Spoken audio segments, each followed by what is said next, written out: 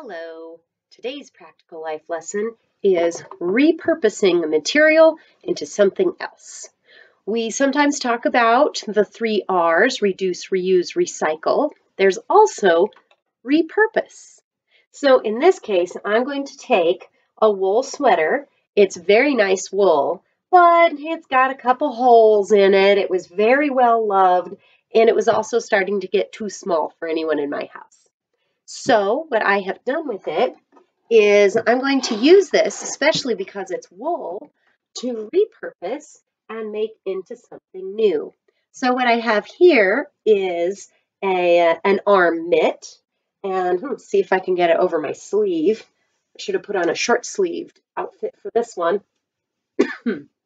So this will keep me nice and warm, especially when I am out of doors, when I'm camping, things like that. Wool is especially useful living in Montana because if you are out of doors, wool will protect you very, very well against all sorts of issues. For one thing, it will insulate you even if it is completely frozen solid. It will still offer some insulation to help protect you. Now, a lot of the fabrics that we wear are man-made, and cottons and things like that do not insulate you when you are out in the wilds. So if you have wool, wool on the other hand is an amazing material. The wool itself is made of many, many, many tiny little hairs all wrapped in and twisted around. And what that creates are tiny little air pockets. Now that air pocket will keep the traditional, like the same amount of heat, so it will regulate your body. In the wintertime, that's nice because it will stay warm for hours and hours. It will keep that body heat regulating inside of it. In fact, NASCAR drivers used to all wear woolen suits because if they were in an accident, they didn't want to catch fire. So NASCAR and other places for a very long time used wool as a way of protecting their drivers. You can also use it to keep you cool in the summertime. Now, we often think of wool as being a heavy winter kind of a fabric, but in fact, there are very many light, airy woolens that are extremely comfortable to wear in the summertime. Again, those little tiny air pockets, in that case, they will keep you cool and regulate your heat. Especially if you get that wool a little bit damp, it can keep you very nicely cooled for hours on end. I have even seen a ball dress made out of a special wool that was so light and airy, it almost looked like some kind of magical fairy fabric. So, wool does not have to be itchy, and it does not have to be thick and heavy and only for wintertime. This, for example, is merino wool, and it is extremely soft. So, I'm going to make a pair of these, and this is something that my daughters and I can use when we are out of doors, especially if it is just a little bit cold outside, not quite cold enough for wanting full gloves. However, if I want to wear full gloves, I can put my glove on, flip this back over, and I can continue to work. So in order to make this, I very simply took off the sleeve.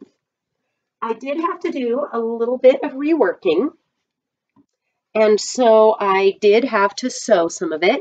And if you'll recognize, I have my sewing kit here, my Hussif. And the tool that I'm going to use first is my seam ripper. Now, most people have a much smaller plastic seam ripper. For example, here's one that I have that's a modern seam ripper. This one is the same idea, just has a nice fancy wooden handle. So I'm going to use my seam ripper. Now, you'll notice here, there is a hook area. That's the sharp part.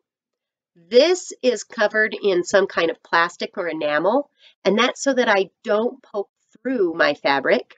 And then this part here I can use as a tiny pick, and I can also use it to help guide my tool so that I can keep nice straight lines.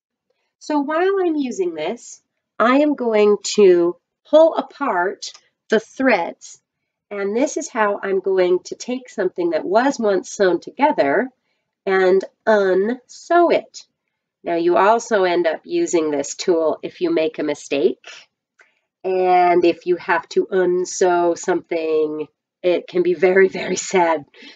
For example, I have many times been making something and discovered that I put the sleeve on inside out. That is why we refer to sleeves as sleevel. I don't know why, but they are rather complicated, and the thing that I have probably messed up more than any other whilst sewing. So as I come around, sometimes I work towards myself. When I'm using something like this, it's very small. I don't normally cut towards myself with a knife. This is not the same thing. Now, you can also push away from yourself, and a lot of people will do it this way too. Now, I have a tendency to do it this way, just the way that it's easier for me to hold the fabric. There really is no right or wrong way to do it. So if you've got someone in your family who's saying, no, no, no, do it this way, just follow their directions.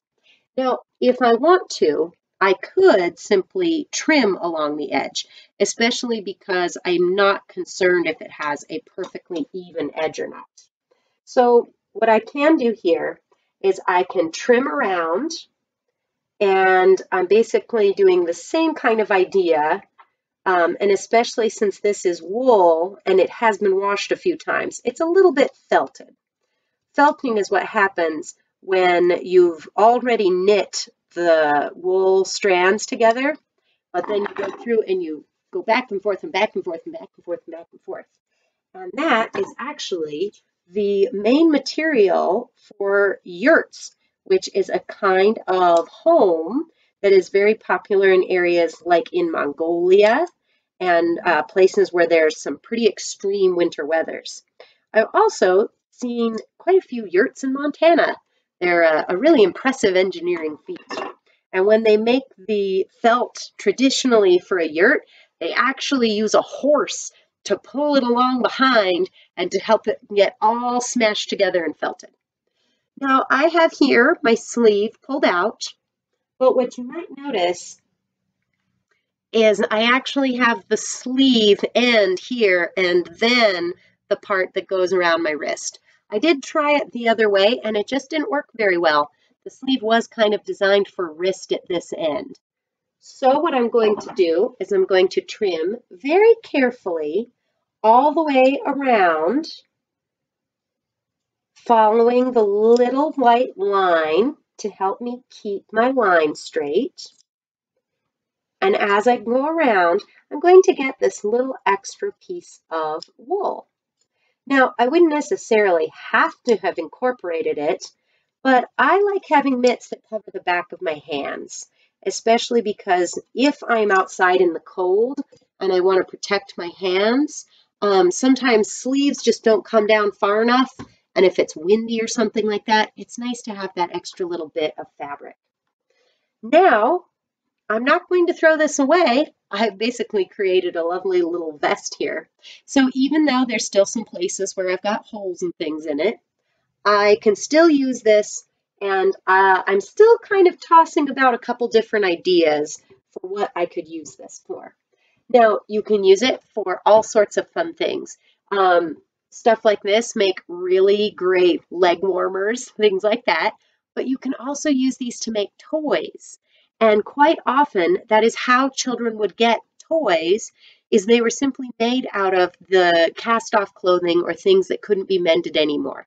If you've ever seen sock monkey toys, they're sock monkeys because you made them from socks. So be creative.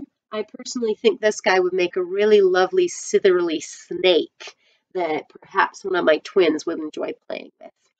So when I get all done with this part, you can see here that what I did was I simply turned it over and then I hand stitched along the bottom. So I'm going to do the same thing here to match. I'm simply flipping this over, lining up the white parts, and that way when I sew it all together, they'll be the exact same length. Now, in order to prepare my thread, there are a couple things that I always do when I'm hand sewing. For one thing, use good quality thread. There is nothing more frustrating than putting a lot of time and effort into a sewing project only to find out that your thread was really low quality and then it falls apart as soon as you go to use it. That's just not an enjoyable experience, so we don't recommend doing that. Now, what I'm going to do next here, I'm going to select a needle, and actually I'm going to take out the thread that was in this one. This is a good, nice, sturdy needle. There are different needles for different kinds of jobs, and this one is just kind of an everyday needle. It's a little bit thick, but that's okay because the wool is a very forgiving fabric. If I were going to sew something really, really delicate, I would end up using a really, really delicate needle. So I was having trouble getting my thread through, so I put a little bit of beeswax on it. Now I'm going to double over my thread here. You don't always double over, but sometimes you do. And when I tie the knot at the end, see how I have two loose ends? I'm going to pinch it together, wrap it around my finger, and here you can see it overlaps into a little X. I'm going to roll it off my finger, get a good nasty twist in there. Then I just slide it down to the end. Now you can see where I've got the two ends tied together with a little tiny tail. Now, see when I hold it together, how it gets all kind of nasty and tangled? If you don't wax your thread, it will constantly tangle on you. So I take my little bit of beeswax and I simply go over my thread several times until it is nicely waxed. Some people even go so far as to iron their thread. Now, if you're doing some really fancy embroidery or something like that, yeah, iron your thread. It's a thing. I, however, usually just go through with the wax several times like this. Now, as I have waxed my thread, now, see when I go like this again, it doesn't loop up and it won't knot back on itself. This is much more fun to sew with. So, as I flip this over, I am just going to sew as I go. But especially when you are first beginning, you're going to want to pin things to make sure that it doesn't move and doesn't go where you don't want it to go. Oftentimes, you'll see people sewing with straight pins, and your average straight pin looks like this, where it has a simple end that has been flattened, sharp and pokey on that part.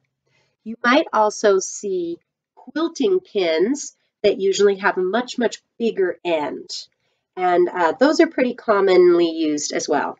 Now, if you are just starting out sewing though, I usually recommend that for kids, you start with something as nice and safe as a safety pin.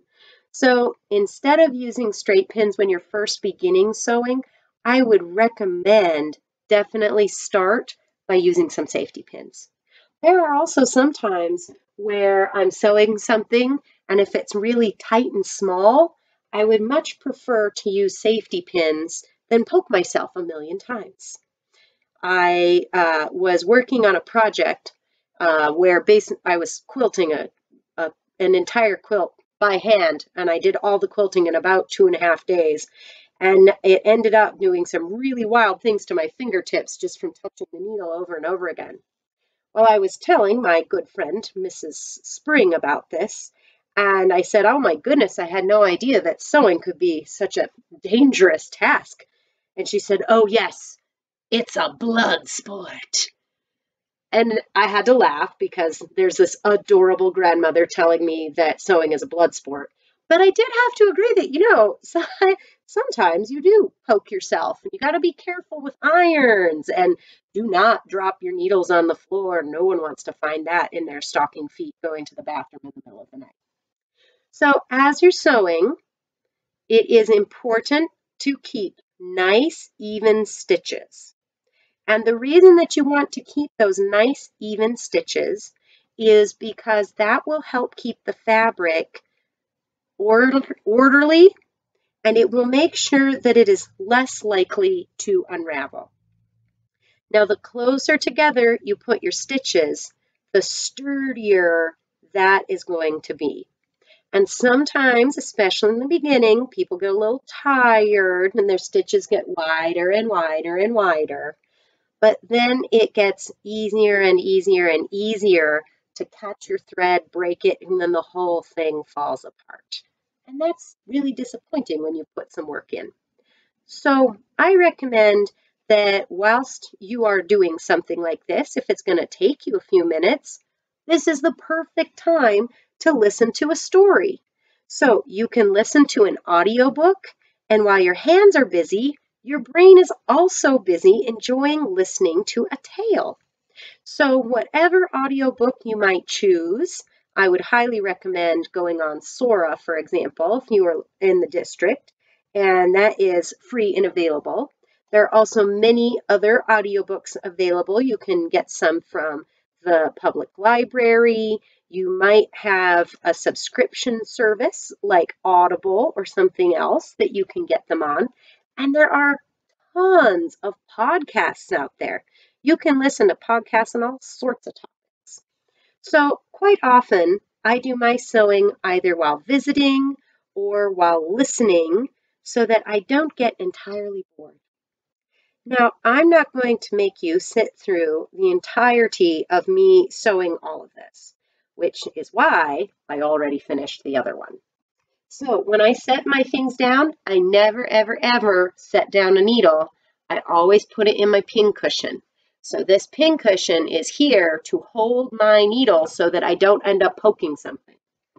On mine, you can see here where the little tiny stitches are almost invisible. You can barely see them on there. When I got to the other end, I overlapped this part here and I put on what's called a blanket stitch. This is a very common stitch that just helped me make a little decorative edging and also so that it would be stiffer and a little bit more sturdy. Now, when I sewed this part on, I actually sewed it twice. I sewed it on the inside, and then I decided that I wanted it to stick up a little bit there. I thought that was a fun little addition. And if I get a chance with some embroidery floss, I'm going to make a pattern that goes back and forth over that, just for fun. But that depends on if I have some time. So here I now have my mitt, and it is made out of a nice merino wool. This is the exact same kind of thing that I would wear while I am outside, especially on cool fall days, or maybe I don't need a full outfit, but I do want just a little extra warmth in my layers. So there might be things around your home, especially old socks that have holes in them and things like that, that you can repurpose and give them a new life as something different.